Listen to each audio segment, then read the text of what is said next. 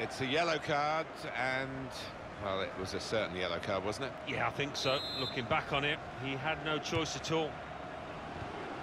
Good, strong tackle.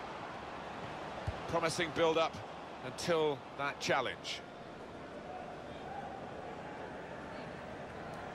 That's a wasted throw. He's given it straight to the opposition.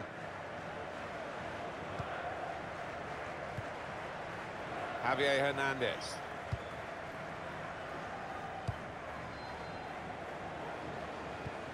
Oh, he's through. And now the shot!